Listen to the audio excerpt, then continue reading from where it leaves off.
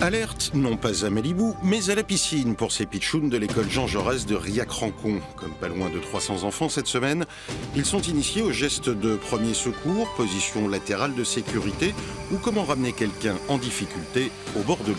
On leur fait une approche très simpliste pour bien qu'ils saisissent déjà les bases et que ce soit pour eux très compréhensible sur certains points stratégiques du sauvetage et en espérant qu'ils le retiennent et après qu'ils puissent peut-être un jour, s'ils en ont besoin, savoir quoi faire. Certains exercices sont évidemment plus ludiques que d'autres. On comprend ainsi aisément qu'Iban, 7 ans, a nettement préféré la pratique à la théorie. Tu l'apprends et puis après tu sais le faire, donc tu peux le faire à la piscine, partout. Est-ce que tu as préféré ici ou là-bas? Là-bas. Pourquoi? Parce qu'il y en a un qui est dans l'eau, il est en train de se noyer et puis les autres ils doivent sauter dans l'eau puis après aller chercher. Et tu as réussi à le sauver? Oui.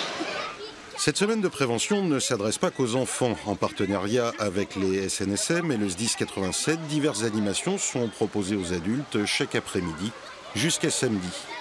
Personne n'est à l'abri dans la rue de faire un arrêt cardiaque, personne n'est à l'abri de faire un malaise dans l'eau, même un très bon nageur peut faire un malaise dans l'eau. Donc c'est toujours bien d'avoir un maximum de personnes autour de soi qui soient formées pour justement sauver ces personnes-là qui peuvent se retrouver un petit peu en difficulté d'un moment à l'autre. Une semaine pour s'amuser, apprendre et peut-être un jour sauver. Plus sérieux que Pamela, plus utile aussi.